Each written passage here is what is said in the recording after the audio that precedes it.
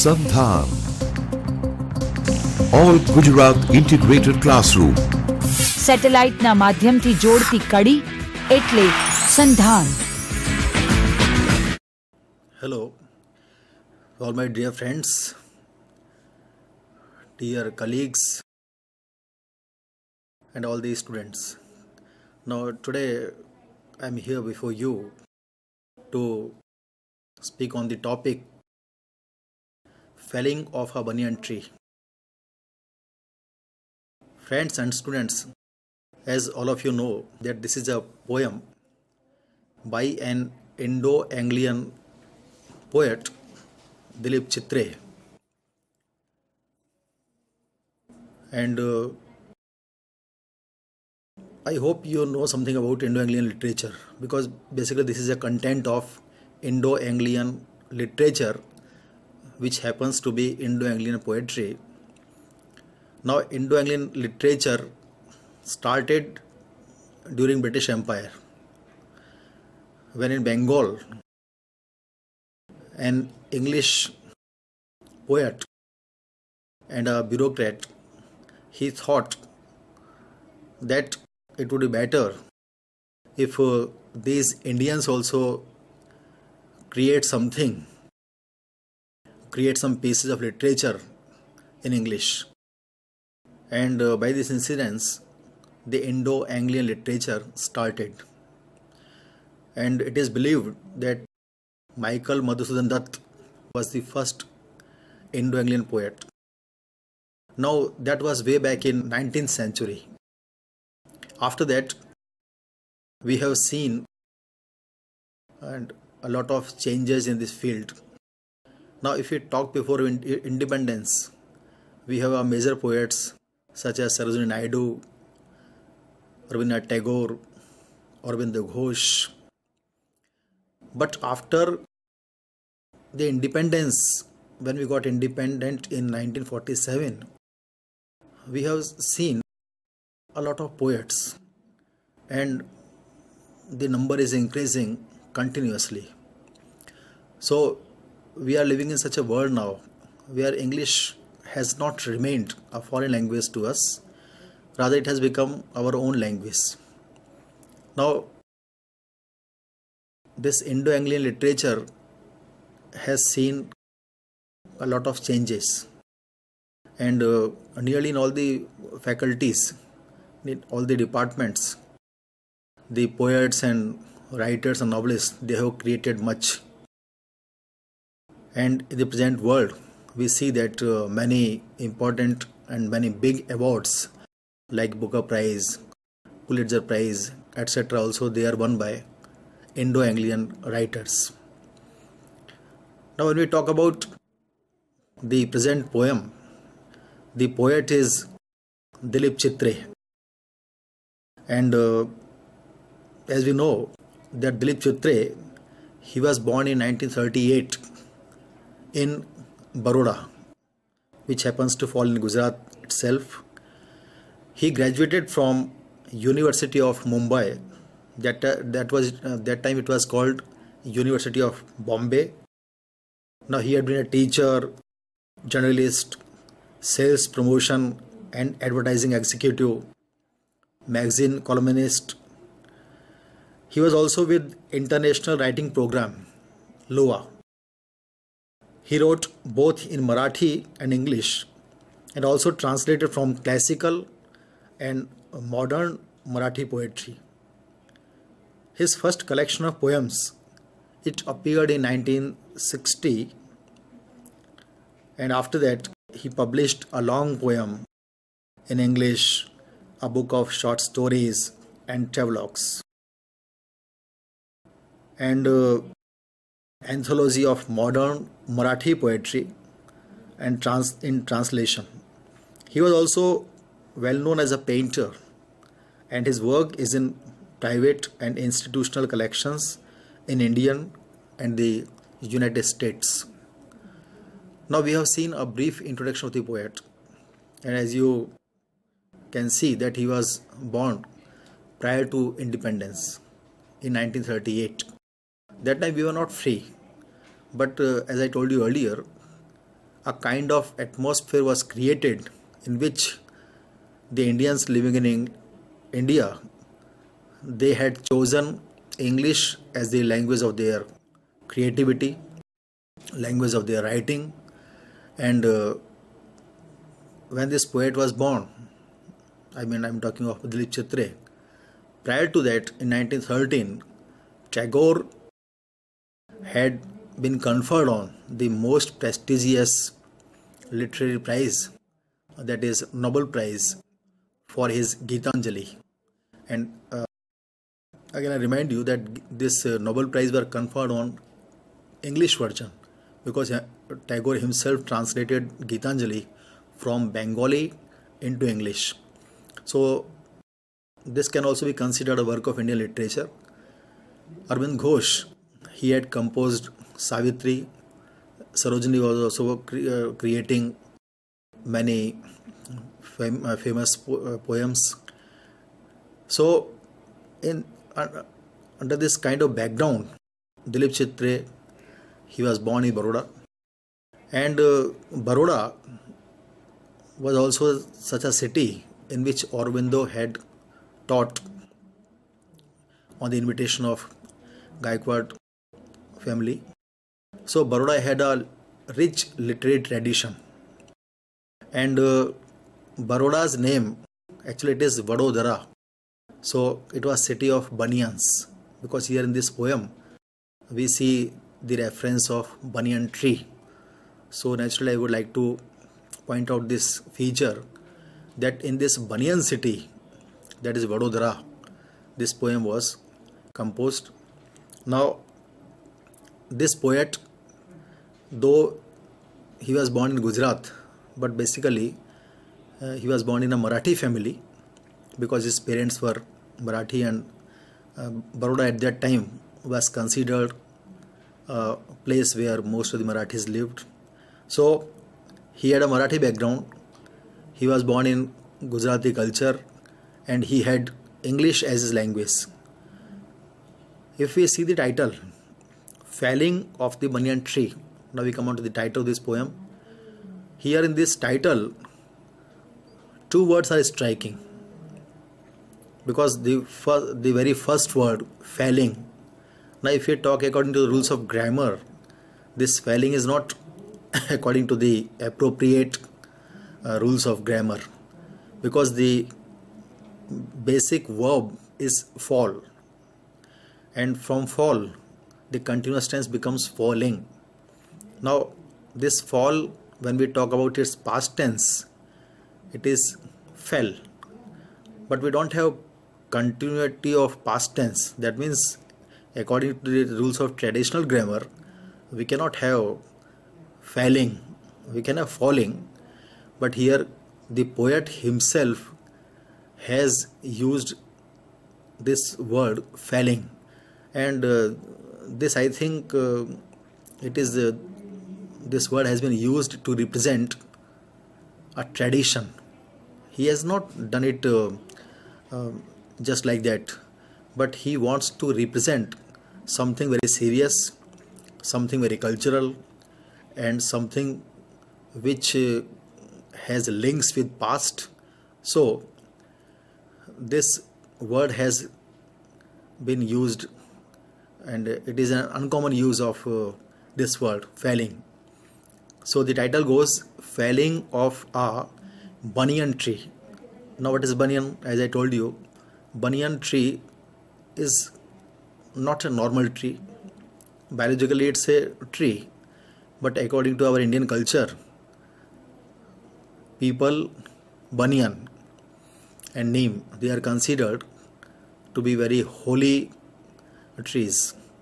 And banyan tree, it is connected with generations.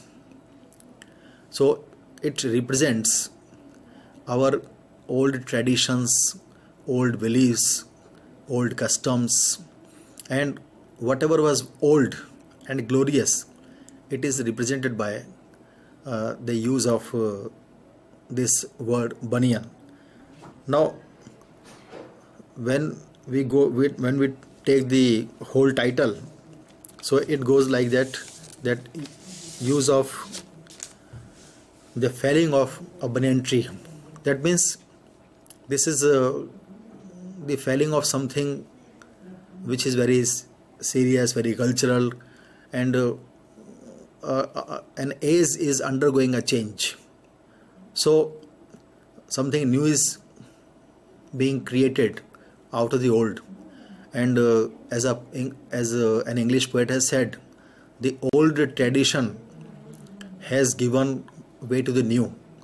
So new is in making, old is departing. But here it is not happening in a regular course, but new is created forcefully, because old is destroyed in a bad manner, and forcefully it is coming to the end. So this is not a normal and natural process. It's something which is very serious and which is hurting at our roots, because the matter of roots has been discussed here. Now we enter into the actual poem. So the poet starts with the introduction of his father. My father told the tenants to leave, who lived on the houses surrounding a house on the hill. Now, in the very first line, the poet he relates this incident to his father. Now, father happens to fall in that tradition, because father has emanated from the older generations, and this banyan tree was not planted by father.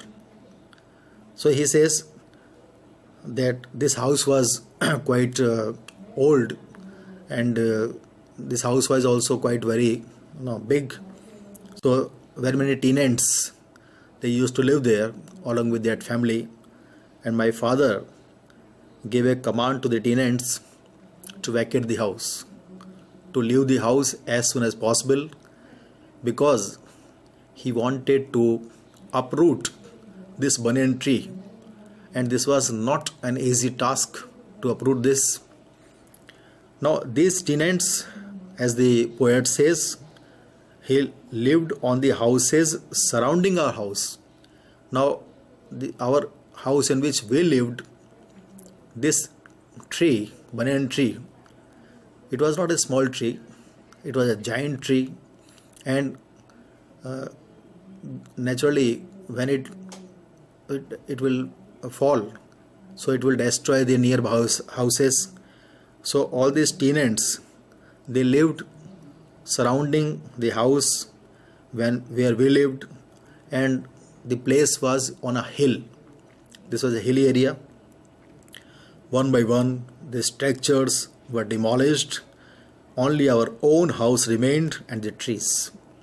The poet goes ahead and he says that because in those times, the modern machines were not there, so it was not possible to destroy all the buildings simultaneously.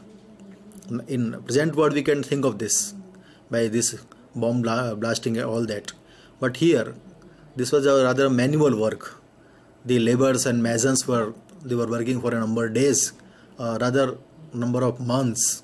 So one by one all these structures, they were demolished one by one, and the poet says that only our house where this banyan tree was there, it remained, and the surrounding houses, the surrounding homes, all of them were destroyed. So at the last our own house remained, and along with that a few trees, they also remained. Trees are sacred, my grandfather used to say. Felling them is a crime, but he massacred them all. Now again, as I told you earlier, that this is a traditional poem. So my father represents tradition, and the poet goes back into the past and he brings grandmother.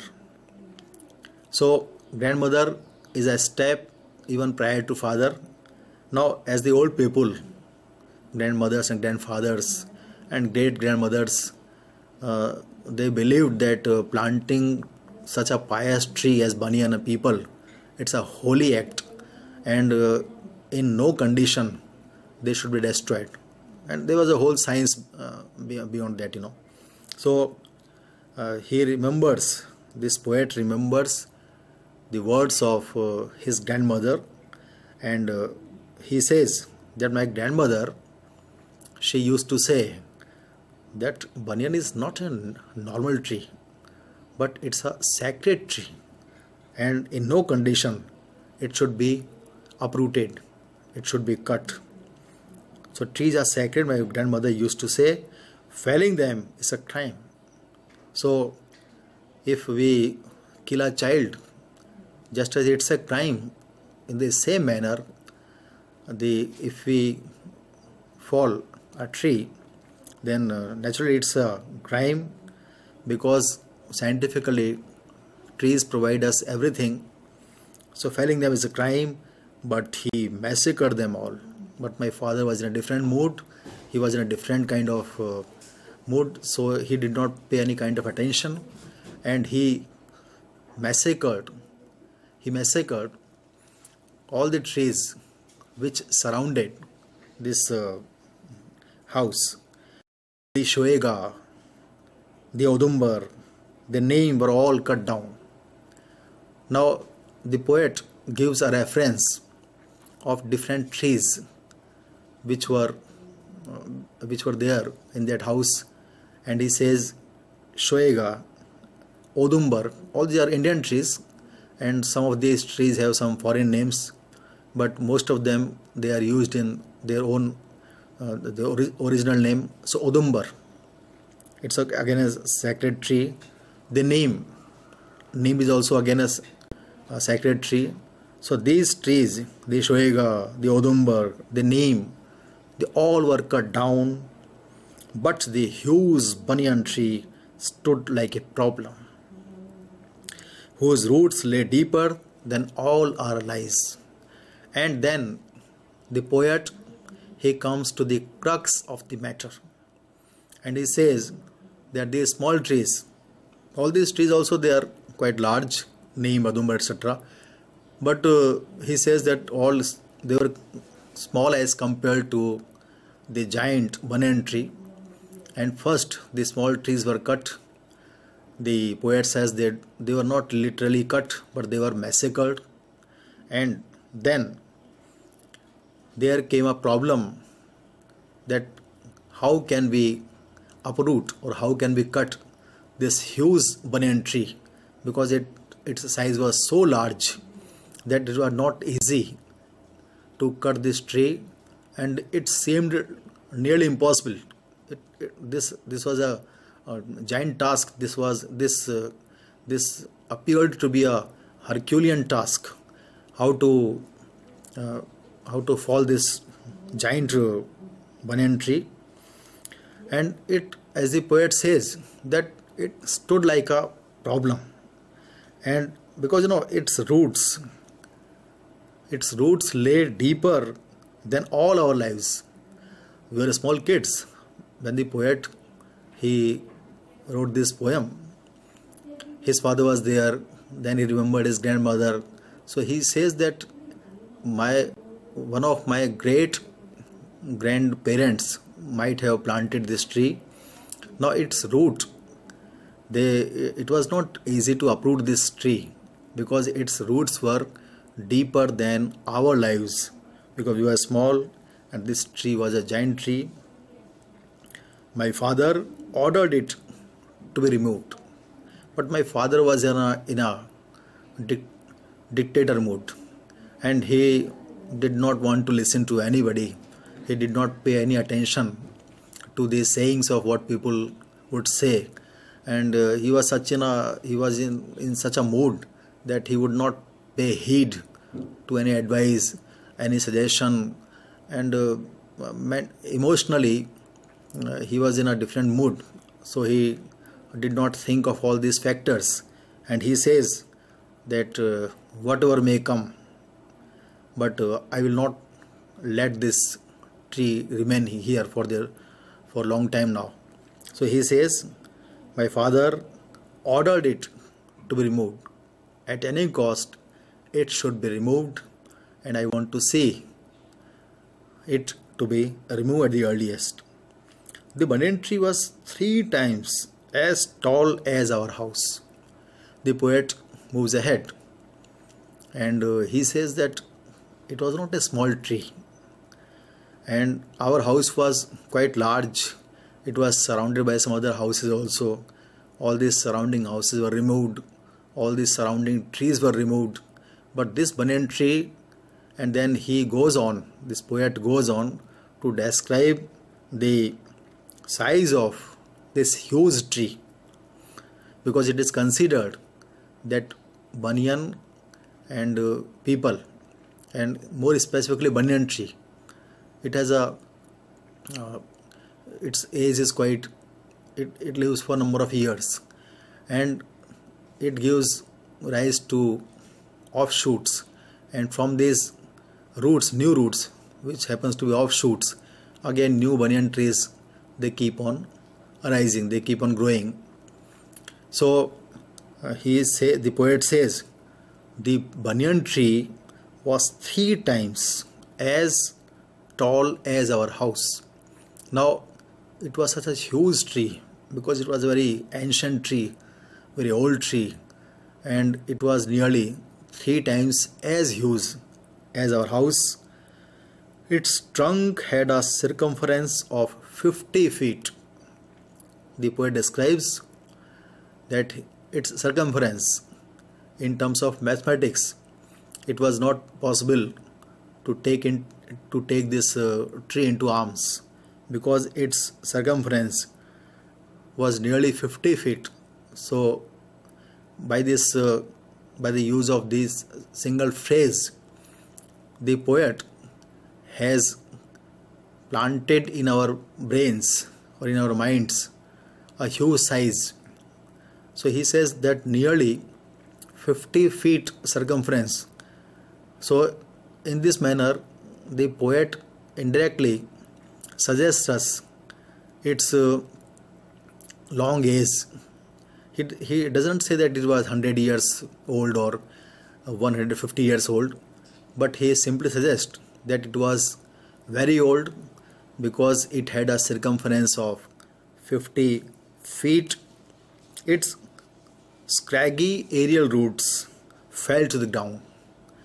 Now the masons, the laborers who come to cut this tree, they start cutting it step by step. So it started with aerial roots. So the aerial roots, it happens in the case of banyan tree especially. As I told you earlier, that these aerial roots, they again give birth to new banyan trees, and this process goes on. So the poet has used this word scraggy. See the use of this word scraggy. Its scraggy aerial roots fell to the ground, and now these aerial roots, they are one by one they are being destroyed. From 30 feet or so, first they cut the branches. Now the process of cutting this banyan tree has started, and the poet says that nearly from 30 feet or so, first they cut the branches, because they start cutting the branches. It takes time, it's a huge and giant tree, and at the last they will come on to the roots. So he says that nearly its height was nearly 30 feet. So from 30 feet or so, he does not indicate very exactly, but he just suggests that it was nearly 30 feet or so. They cut the branches. They started cutting the branches, sawing them off for 7 days, and the heap was huge. Now, as we have seen that this was a huge tree, so they were chopping the branches one by one, and nearly from the height of 30 feet they started cutting, and then sawing them off. They used a kind of instrument, it is called saw, and because it was a very thick tree, so it was not easy to cut it with swords, and therefore they had to use saw. So the poet says, sawing them off for 7 days, and the heap was huge. This they were cutting wood after wood, branch after branch, and in this manner the whole tree was cut to its size, its huge size. So for 7 days nearly they used saw as the instrument, and the wood, a heap of wood occurred. It fell on the ground. So the heap was huge. Lot of woods, they were collected on the ground, and the poet suggests that this heap of wood, it was very huge. Insects and birds began to leave the tree. Now here you see, a tree is not simply a tree, because a tree gives shelter to different kind of birds, insects, because as we construct our own houses and as we live in colonies and societies and cities, so on these huge trees like banyan, they have the insects, birds, different kind of birds. If you happen to sit under a tree, and especially a huge tree like people or this banyan tree, you come across all these different kind of species of birds which you don't find at other place. So suppose we go to a forest, and there these trees are there, and if we just sit there silently, we come across those kind of birds, beautiful birds, which we don't find in cities.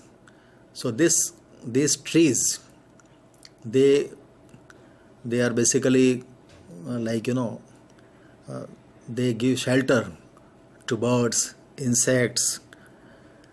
So the poet says that when this tree was cut by branch to branch, so all these insects and birds which had taken shelter for God knows how many years and how many generations, now they are leaving this tree one by one.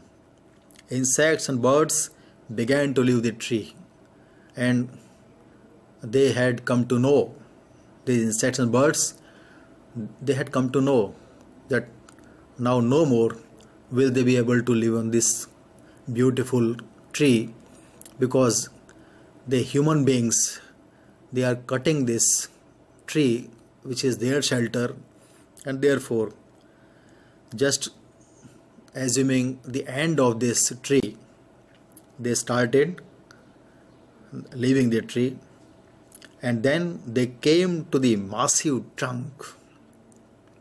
The poet started from branches.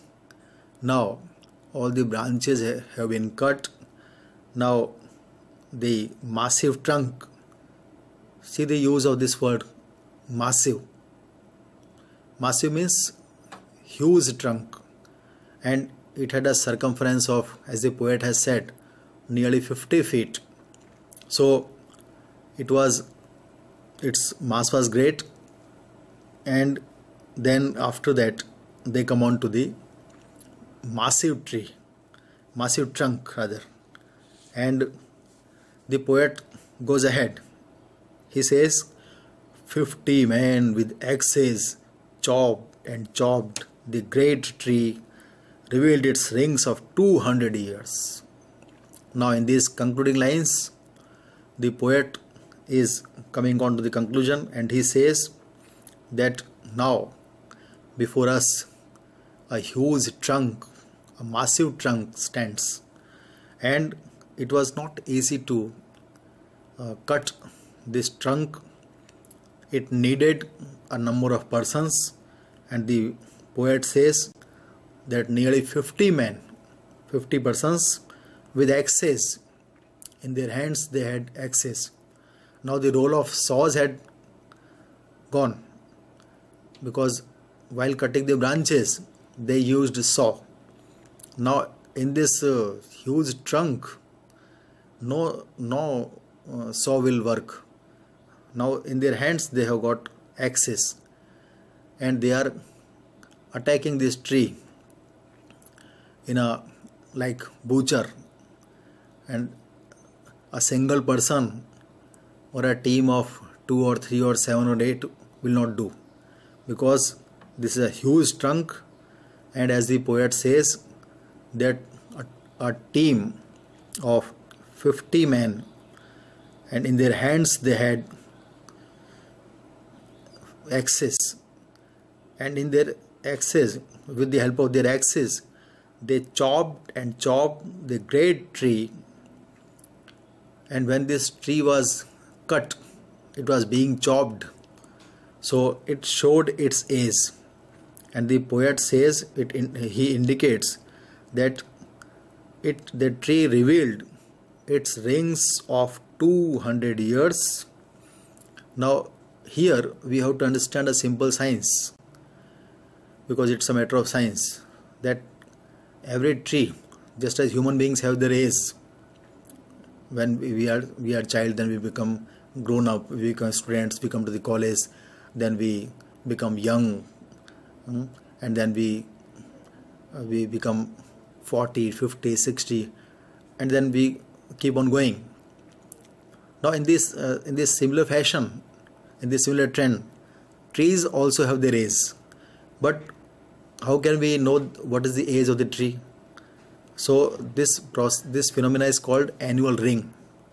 So when the tree completes 1 year, it grows a ring around its trunk, and it is called annual ring. Annual ring means it gets a ring annually. So this is something very strange. So by cutting a tree, when we cut a tree, we come to know of its exact age, that how many years this tree is.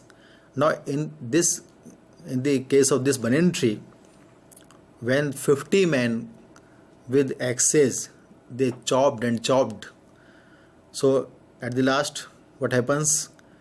How many rings are revealed? Nearly 200 rings. That suggests that this tree is nearly 200 years old.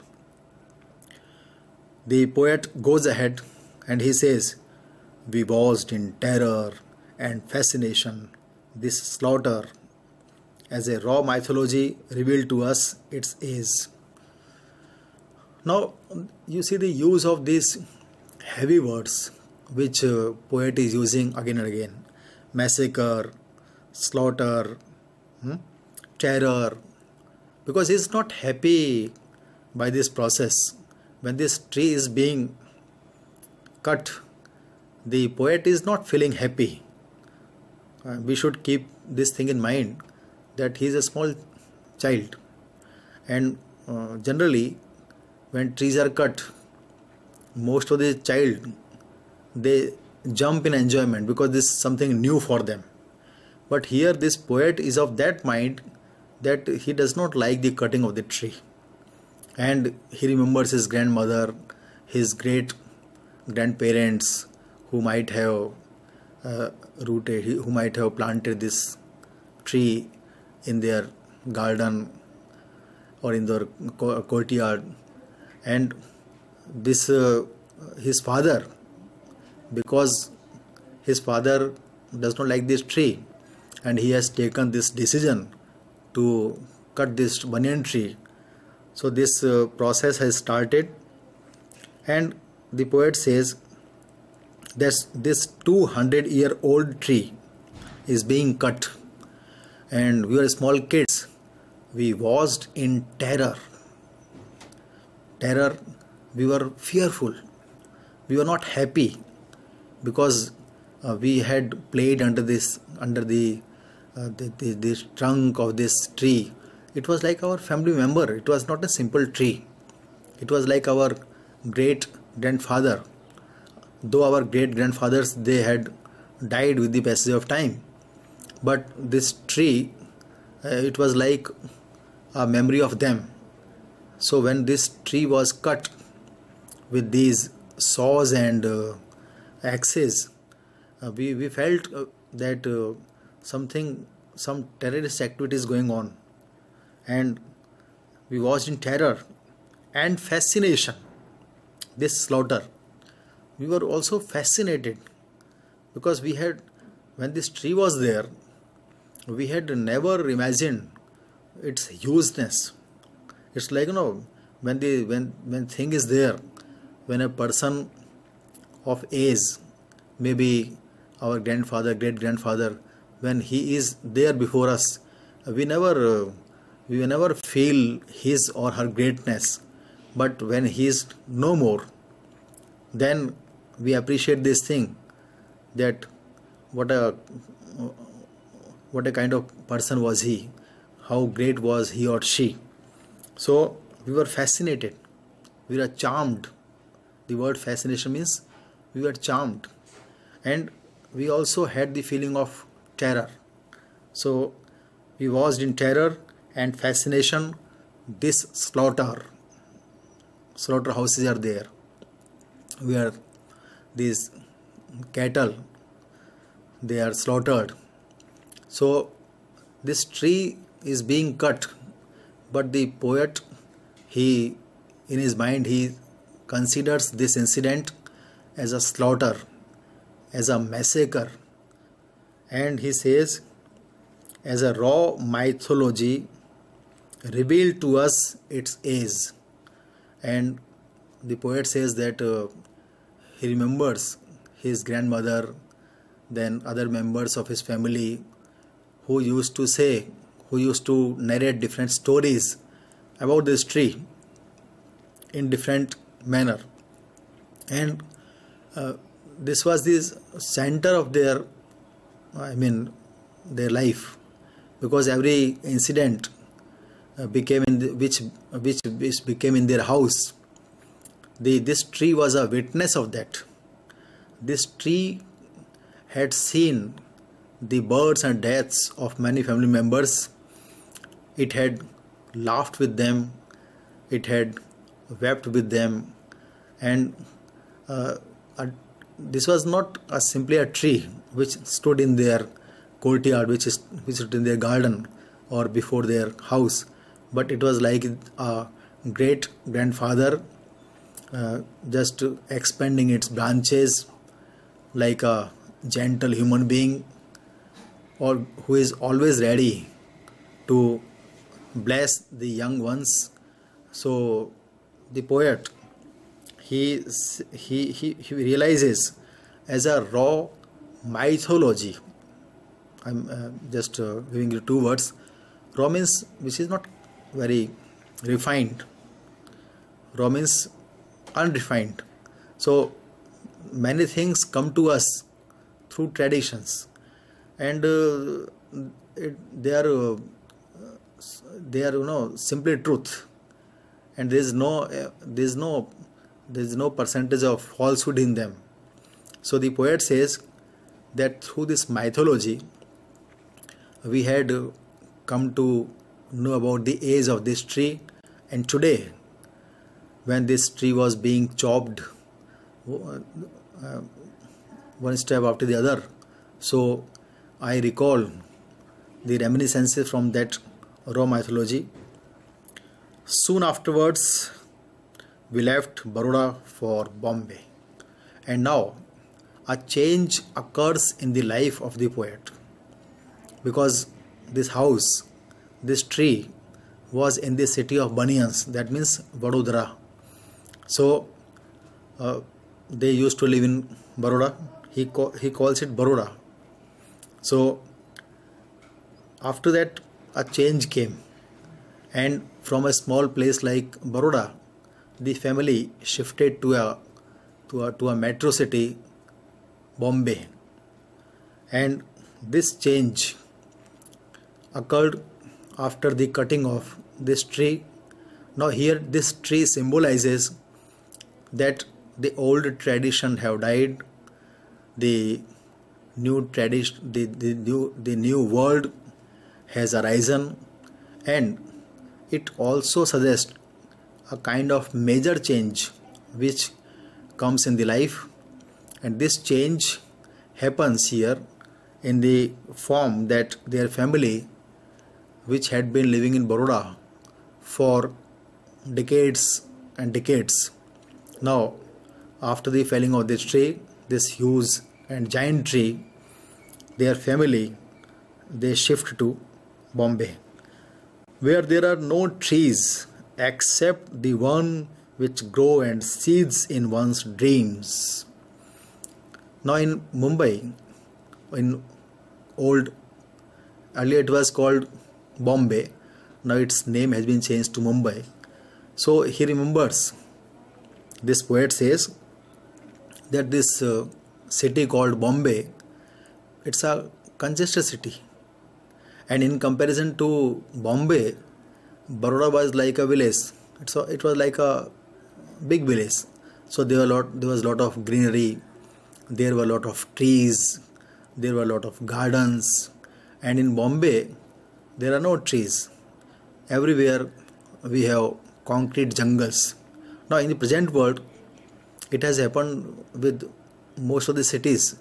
Now if you go to cities, you don't find many trees, because trees are considered something which they grow in jungles, in forest. So in Baroda, in their courtyard, in their garden, they had these trees. These trees were cut, and now the family shifts to Bombay. In Bombay, as the poet says, there are no trees, but the trees actually physically they do not grow, because a tree grows only when we have lot of space. When we have space for garden, then only we can grow a tree. But here in Bombay, it's not possible to grow a tree except in our minds, because our childhood was passed under the shadow of that banyan tree. That banyan tree has been cut. It has been uprooted, but it has not been uprooted from our memory. In our mind, it is still there, and the poet says it grows and seeds in one's dreams. When we dream, that banyan tree, it emerges again and again in our dreams. Its aerial roots, he says, aerial roots, because these roots which happen to which they spread. So these roots, they have grown in our minds, looking for the ground to strike. Now we have this mental tree. The physical tree has been destroyed, it has been cut, and the poet concludes this poem with this line, that the poem, this tree, this huge banyan tree, it has been cut brutally, and as he says that it has been massacred. So, but the thing is that though it is no more, but in our mind its imprint is there, and this imprint is not easy to be removed. Generally what happens, the roots which we have in our childhood, they always come with us, and wherever we go, we always remember our past, because it's not easy to forget the past. So the poet says that these roots are hanging in the air. The tree is there. Physically it's not there, but in our minds, mentally it is there. In our dreams, this tree again and again it arises, it takes a concrete shape, and its reminiscences, its memories, they are not easy to be washed away. But when it comes to take a shape, so he says its aerial roots, they are looking for the ground to strike.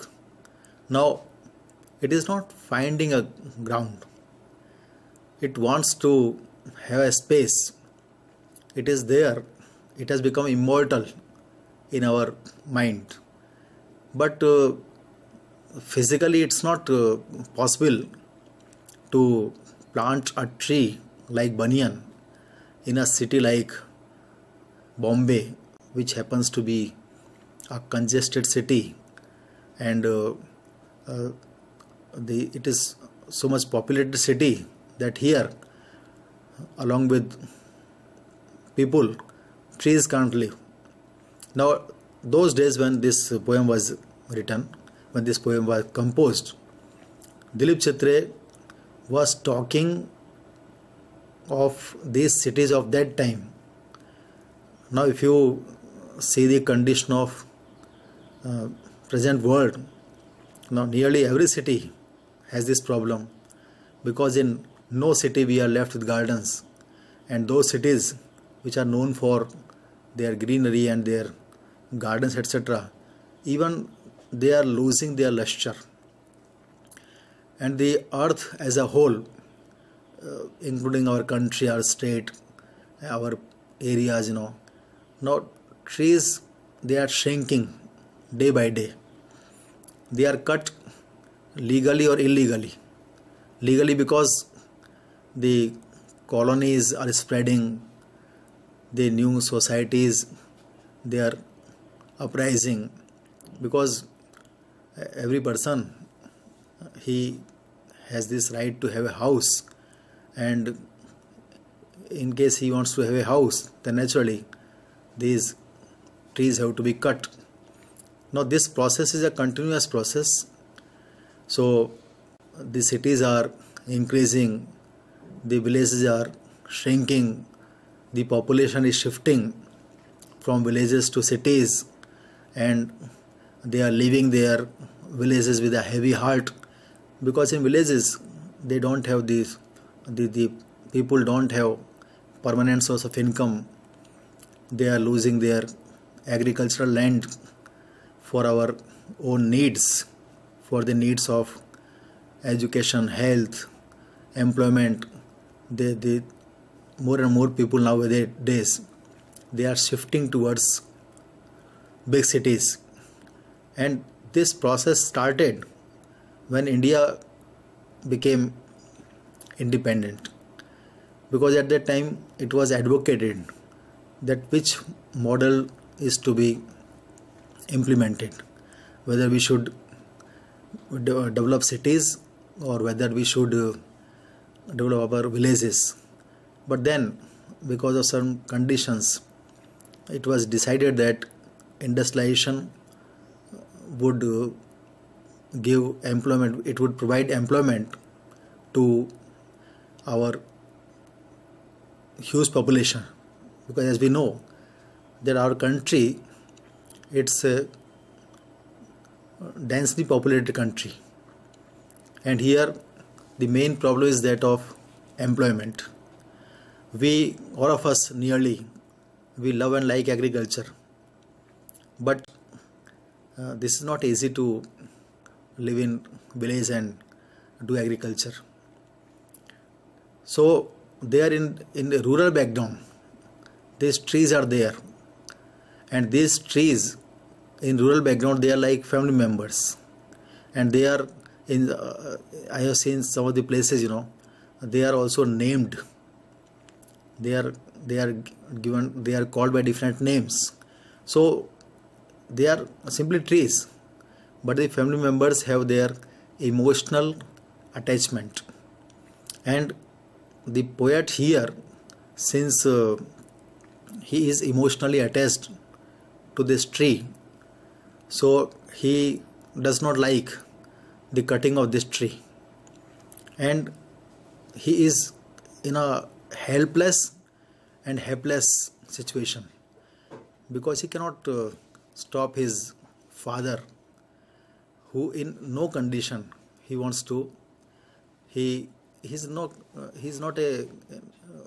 in such a position that he should listen to somebody, and he wants to disconnect the past with the present, because his father is looking at future. He does not have his eyes towards past. He says, according to him, according to his father, it has become necessary to cut these trees because they want to shift to some other place. So this poem, it shows a continuous change of not only poet, his mind, his family, but it shows a continuous change of the whole country. Our country, again I remind you, it's considered a rural country, but now these cities are getting overpopulated, the villages, they are deserted, and there are more and more people, they are shifting towards cities. So they come, but they feel that they are away from their natural background, but simply just for employment purpose they have to leave everything. The poet does not like this journey. He is of such temperament that he wants to live in the lap of nature, but they have been forced to leave this place. Now in this poem, if you see, this is a beautiful poem by Dilip Chitre, who was also a teacher, an emotional human being, a sentimental human creature, and he says, he gives a lesson also, that if this process goes on, then what would happen? I remember an English poet, Wordsworth and Coleridge, if you remember, the age of Romanticism. So they also advocated in Thee Then England that we should live with the nature. We should live in the lap of the nature. The progress is a good thing, it's a welcome step, but we should continuously plant new and new trees if we want to become happy. Now Dilip Chitre, he sensed the same thing, and the year was different, but it is like, a continuous thought. All of us who are of this temperament, that we want to live in the lap of nature, we think in this fashion, and those who want to progress, they don't like trees. So here in this poem, the poet has given us a lesson also, that wherever we go, our memories, our reminiscences, our roots, they also come with us, because the shifting process is easy, and in present world it has become very easy to shift from one place to other. But when we shift from one place to other, our mind gets stuck to the same old background in which we were born. Here in this beautiful poem, Dilip Chitre indicates the importance of nature, and a kind of feeling is there in Dilip Chitre's poetry, that he does not like this action of his father. So he has not suggested, he has not indicated, but he has connected this whole thing to the traditions, generations, in such a manner that when we go through this poem, we also feel like that, we are feeling sorrowful, and all of us get connected with the thinking of this poet, that trees, they are not simply trees, but they are like our family members, they are like our great grandparents who bless us continuously with their presence only. They provide shelter to so many insects, birds, and these insects and birds, they also become our family members. So in this natural ambience, it becomes it's a rich tradition where the feeling of live and let live, it arises. But when we don't have any kind of trees around us, then naturally we are isolated, and we feel that we are in a concrete jungle. Nowadays, if you see, the cities, they are increasing in such a manner that literally we have concrete jungles.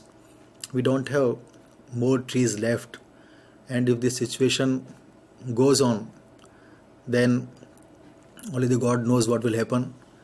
The poet, he had felt this thing, and he connected this thing to the present world through his own personal experience.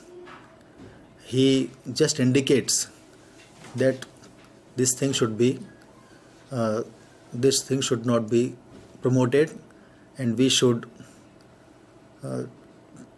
think these things seriously. Okay, thank you very much.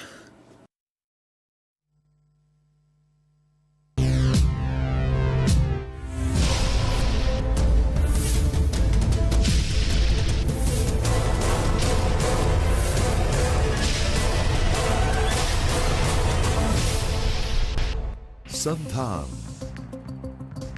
all Gujarat integrated classroom. સેટેલાઇટના માધ્યમથી જોડતી કડી એટલે સંધાન.